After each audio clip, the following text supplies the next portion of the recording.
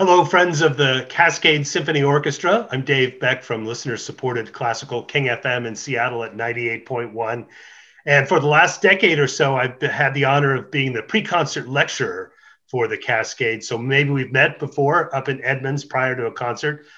I'm at my home in West Seattle this afternoon, and joining me via the miracle of Zoom today from his home in Magnolia is the music director of the Cascade Symphony, Michael Miropolsky. Michael, hello. Nice to see you. Hello. Very nice to see you, Dave. So we're here today to introduce some wonderful performances by Michael and members of the orchestra. We'll tell you a little bit about the music you're going to hear in this program, and we simply want to check in and see how everyone in the Cascade Symphony community is doing. We are all cautiously optimistic that the pandemic will soon be behind us and we'll be back to making music together in person before too long. So you look happy and healthy and well, Michael. And thank you. Is that the case? Is that the case in all of this? Yeah, I can tell that you look happy and healthy too, as I can see on this Zoom connection. And thank you.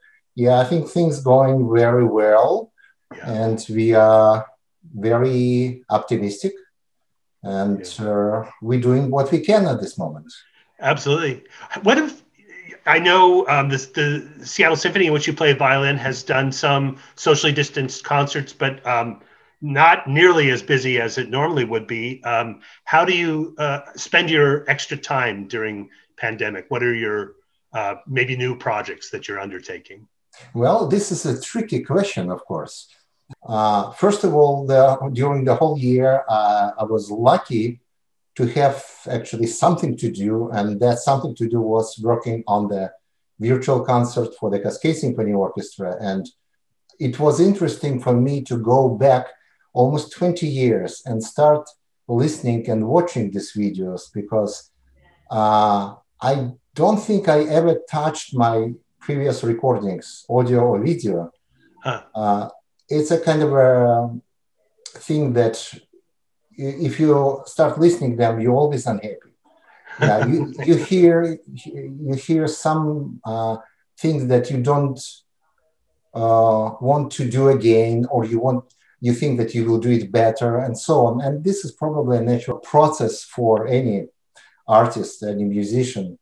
But I spent a lot of time listening to these videos, many times. Every video and choosing the best ones and listening a lot of audios as well. So that took me a lot of time, and then trying to combine pieces in the program that I think will be most interesting for our audiences.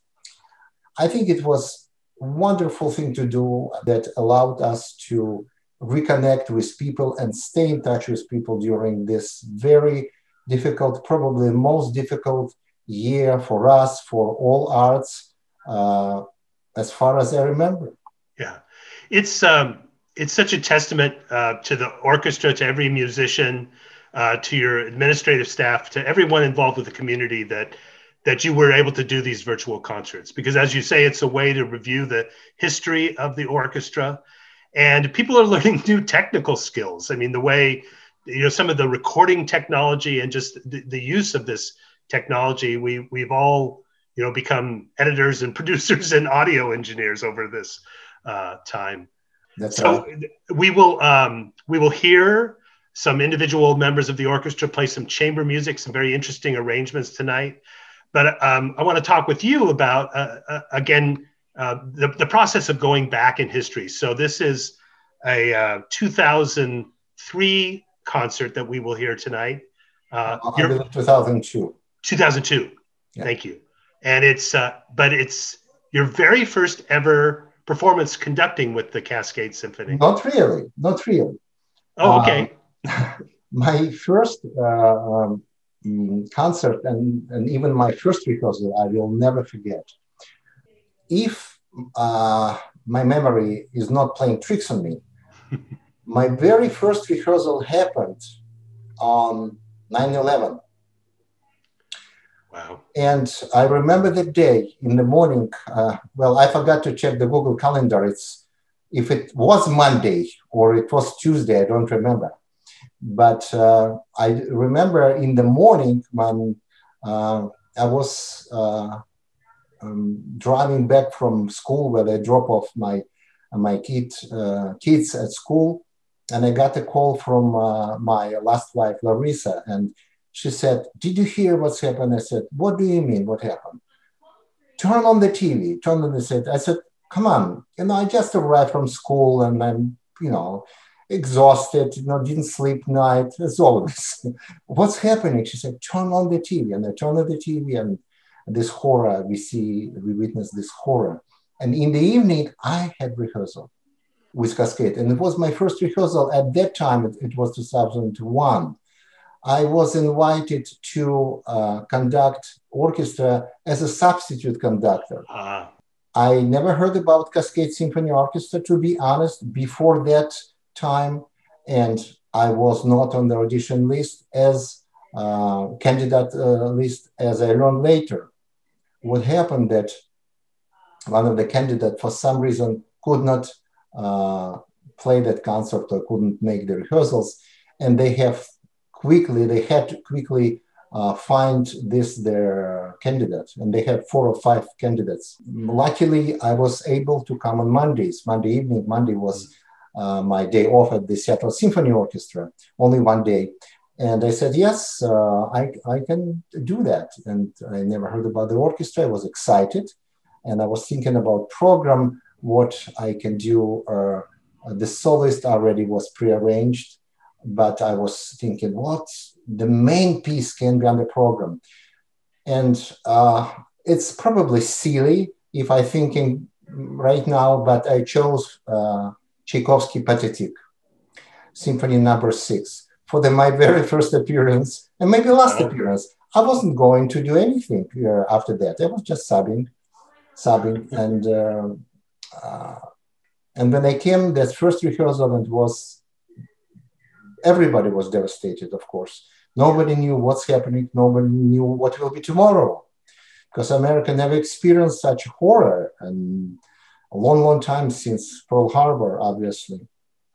And we started rehearsing, and I felt immediate warmth and friendship coming from the musicians.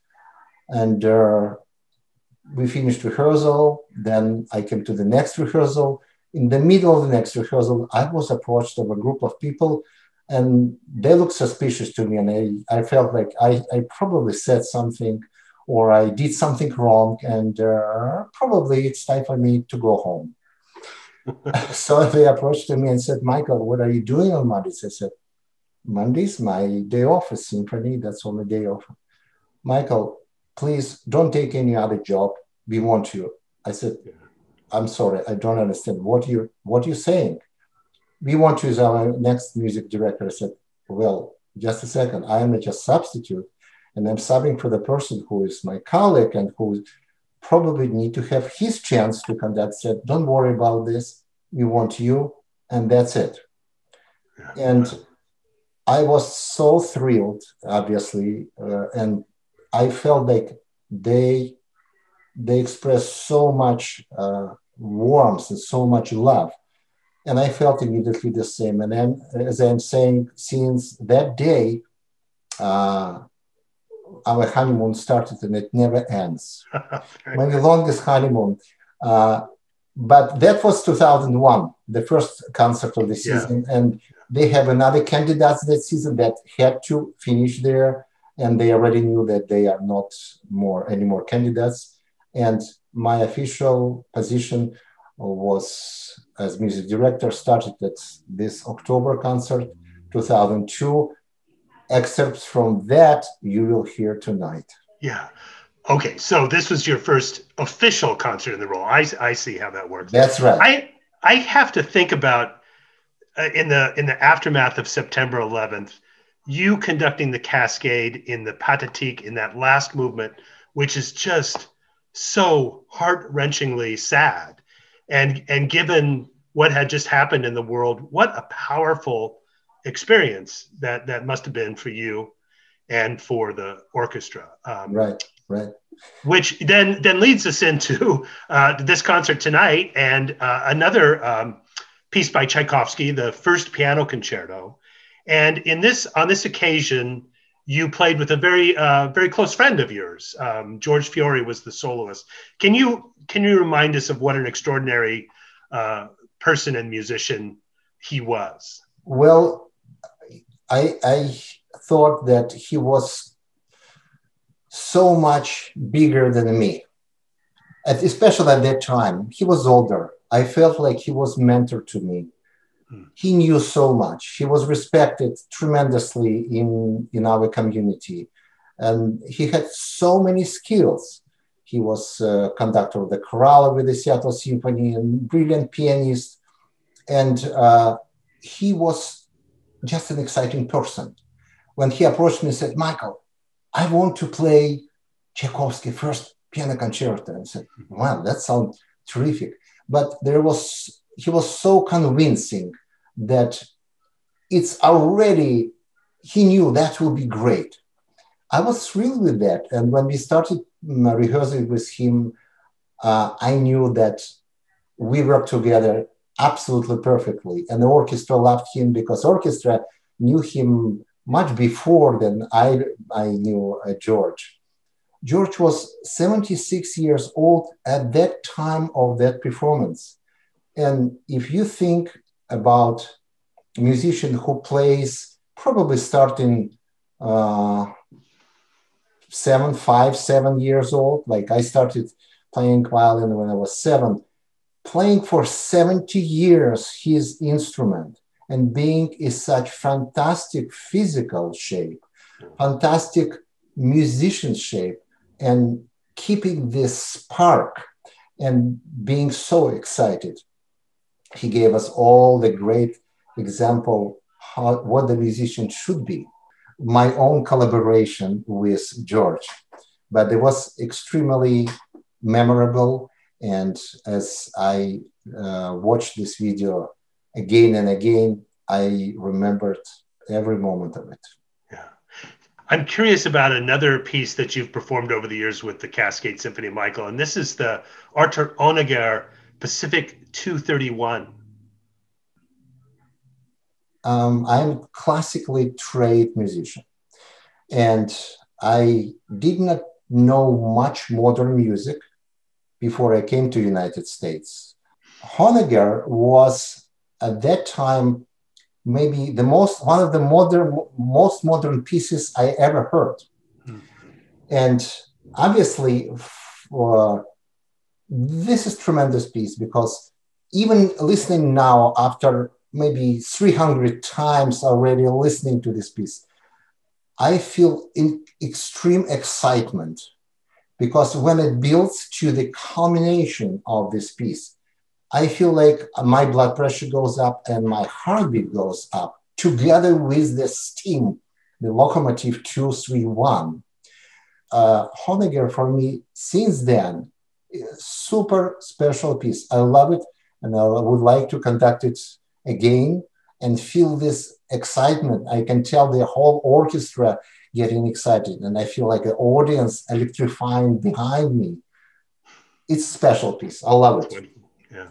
How do you were talking about how it was you were reluctant to go back and listen to performances because you're just afraid you'll hear flaws or things. I wish I did it better. I wish I did it differently.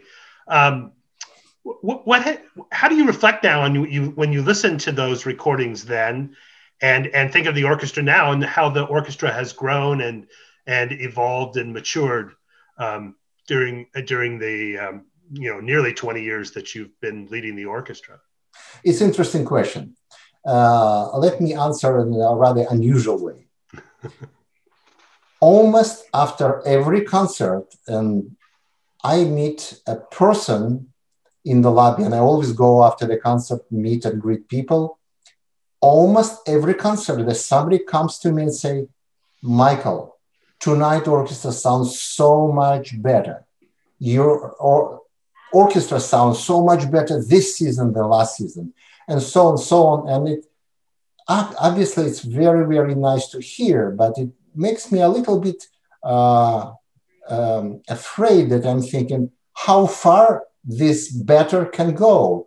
There is limits, and I don't understand how possibly we can play better and better and better. But answering on your question, when I listen to my recordings of that 2002, 3, 4, 5, 6, I have to tell that orchestra played very well at that time. And I think like every orchestra can have a better performance, not as successful performance, depends on many factors. But I'm so proud how the orchestra played at that time. And I think orchestra played very well from the beginning. And I, as a conductor, as a musician, I think I only can attribute this to wonderful chemistry that we had all together, me with the orchestra, orchestra with me. Because when musicians feel they trust their leader and they love the music they're playing, they give everything. When they give everything, orchestra at its best. And I think what I hear now from that recordings was happening from the very beginning. Well, I think we playing quite good still. You shared the story of how the orchestra really hit it off with you in that time after September 11th. And obviously they have great affection and admiration and respect for you. And I know you do for them, because I mean, one of the things that I think is just wonderful about the Cascade Symphony is these folks who do not make their living full-time in music are playing these great scores at such a high level and come to demanding rehearsals after a day doing all sorts of different things. And what is it that you most admire about the spirit and dedication of the members of the Cascade Symphony? In addition to, as you mentioned, spirit and dedication, all the time, I feel tremendously positive, kind, generous response from the musicians, the people who play there, the wonderful people. And we have fantastic chemistry, as I mentioned earlier. I think that it's quite a rare case when this chemistry happens between conductor and musicians. Just simply, I would like to state that I am super lucky that this happened in my life. And I hope this kind of feeling of excitement my musicians share with me. Yeah. I wanted to just touch on some chamber music that is on this program that we are seeing today, a Ravel quartet movement arranged for some marimba players, and a new piece of music. It's very important for the orchestra to be able to play chamber music together. I mean, that must make you feel good as a conductor to know that your musicians are out there, still listening and balancing and learning their parts through chamber music. Absolutely, and I'm very happy that musicians of Cascade Symphony during this year were able to play this music not over a Zoom, but physically being in the same place, obviously within 6 feet and playing with masks. But they created quite a few programs, which I hope our audience saw this in our virtual concerts. And this May concert will be especially interesting because I have to tell you, I never heard arrangement of Ravel string quartet played by percussion instruments. Exactly. As well as that, I didn't hear yet the piece that's been commissioned and will be performed first time in our May virtual concert. So it will be a surprise to me. Yeah, very good. Michael, thank you so much for talking to us about this program and catching up on what's been going on with the Cascade. It's good to see you looking well, and we want everybody to enjoy this concert. It's a wonderful offering, and you can learn about when the Cascade Symphony will resume again by watching the website. And while you're there, look for some of these virtual performances. Thank you very much, Dave. And I wish everybody to be safe and healthy. And absolutely, I keep my fingers crossed to see you all in October in the Hall of Edmund Center of the Arts.